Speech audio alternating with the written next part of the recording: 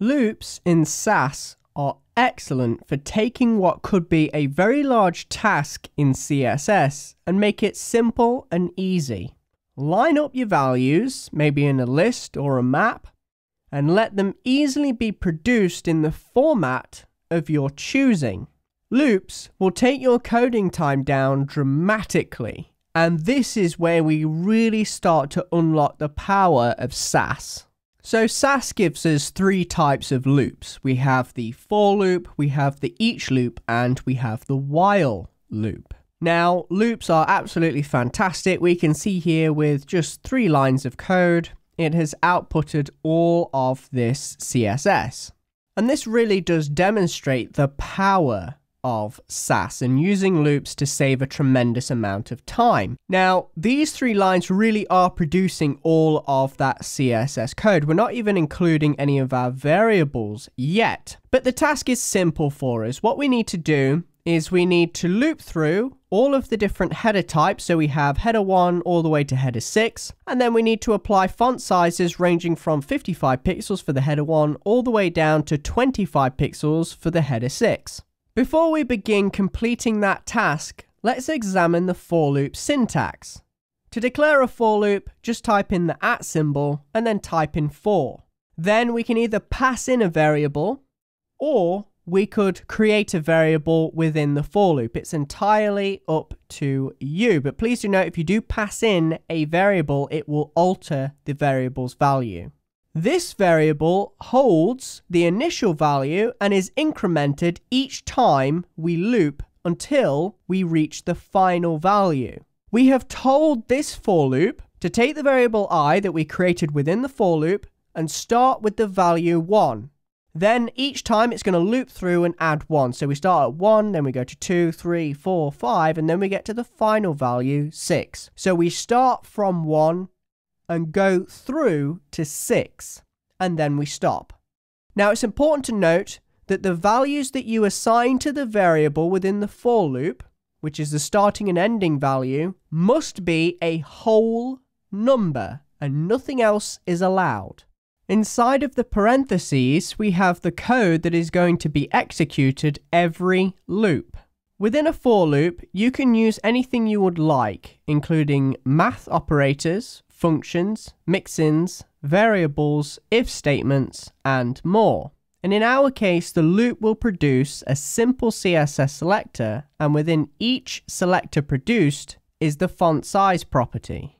Each selector starts with the letter H, and then we are including the variable I within the CSS selector. So in order to include that variable in the selector, we've escaped it with the hash and then the opening and closing parentheses. So we declared variable I with the starting value of 1. So the first loop produced the selector that targets a header 1 tag or H1. Then the loop increments the I variable to 2. So it just adds 1 and it produces the next selector which targets the header 2 tag. This process then continues until the variable I has reached the final value of 6. Then once it reaches the final value, it loops for one last time, producing the header 6 CSS selector and then stops. SASS will also recognize that if I was to start with a larger integer of 6 and finish on a smaller integer of 1, it would reverse the process and de-increment our variable by subtracting 1 every loop. So this will produce the same results, but in reverse. Now let's include other variables such as our lists into the process. We want to use the nth list function to grab incrementally each value from our headers and font size lists.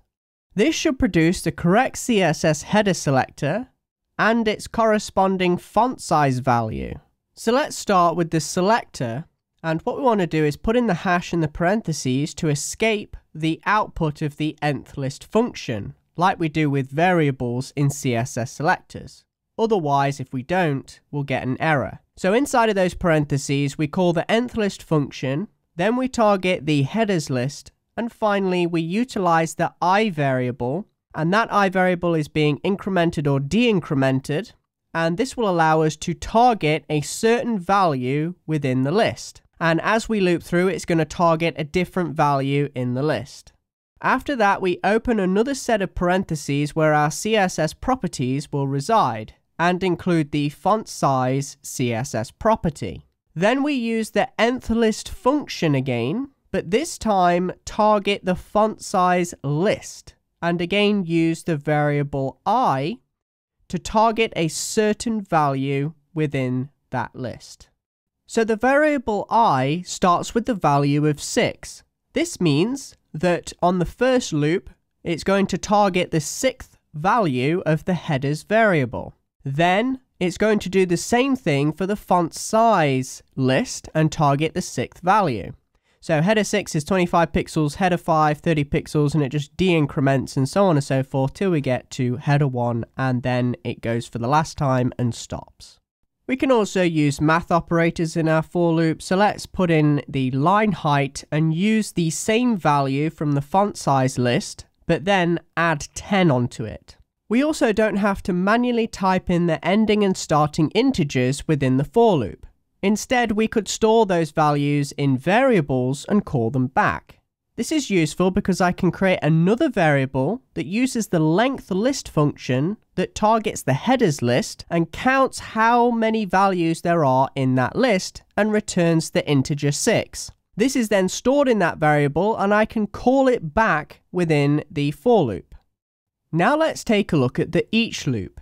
This loop will look at each value within a list, group of lists, or map, and produce the outcome as expected. To start the each loop, we just type in @each. Then we can create a variable or variables within the loop, or we can call back a variable or variables and have their values reassigned. In my case, I'll create the variable head within the loop. Then we use in and define a list, map, or group of lists, but in our case, we'll start off simple with a single list. The each loop will target a single value in our list and assign it to the variable head. We can then use the head variable to return each value within our list. So it's going to look at the first value in that list, which is header 1. It's going to assign it to the head variable, and it's going to produce the following code. Then it's going to loop through again. It's going to look at the second value in the list, take that second value, assign it to the head variable, and produce the second lot of code. And then it goes all the way through to the final value in the list, assigns that final value to the variable, and produces the code like so. And then it stops. So hopefully now you can sort of see how each works, but also I don't have to declare this list right here in the loop. I already have the list declared in the headers variable, so I can say headers. So what it's going to do is it's going to grab all of the list values from the headers list, and it's going to look at each value, and each value is going to be assigned separately to the head variable every time we loop through, and it will produce exactly the same code. If I save it, you'll notice it won't produce any errors, and there we go. Now, unfortunately, it's not that simple if we want to include multiple lists. So for example, we have the font size. So I've got the head, and each value within the headers list is being iterated through and assigned to the head variable. So maybe we can add in perhaps another variable, and I'll declare this variable inside of the each loop again, and we'll call it font. And then we say in, so now we have the headers list, which will be passed into the head variable for each value. Then we'll put in a comma right here, and then we'll type in font size. So this is the second list, and each value from the second list will be applied to the second variable. Or so you would have thought, but if you save it, you will get an error. So unfortunately, you're not allowed to do this when it comes to multiple lists. To solve this problem, we can define sets of data to be passed in on each loop. So we need to use brackets and define two values separated by a comma for the two variables head and font. Then, to pass in a second set of data, I will put in a comma and then add in another set of brackets with again two values. Now you can keep going in this fashion and add more blocks of data in there to loop through, but I will stop here and review the output. So once I save it, you'll notice we get header 1 and header 2, and we have a font size of 55 pixels and 55 pixels. So the header 1 and header 2 is working perfectly because they're each being passed into the head variable, and the head variable is being printed out in the CSS selector. However, we're not utilizing the font variable. So what I'd like to do is put in the $font and then just go ahead and save it. And now you'll notice we have 55 pixels. Then it goes down to the second set, and that's 50 pixels. So all it's doing is it's taking the data within the brackets and assigning it to the relevant variable. And then we can use those variables in the loop. And let's pass in another set of data. So I'll pass in another variable called color, and then we need to add in an extra piece of data into our data sets or brackets. So now we have 3 values within the brackets. Then I'm just going to add in a CSS property color and then call back the color variable. Now let's go back to just 2 values and use a map. So working with 2 sets of data allows us to use the map syntax, where the key is the first value, and then you have the second value, which is the value of the key. So in my case, the first value is the headers, so header 1, header 2, and then the key's value is the pixel value of the header. And so once I have created the map, I can call that variable back that contains the map, and it will then pass out the data.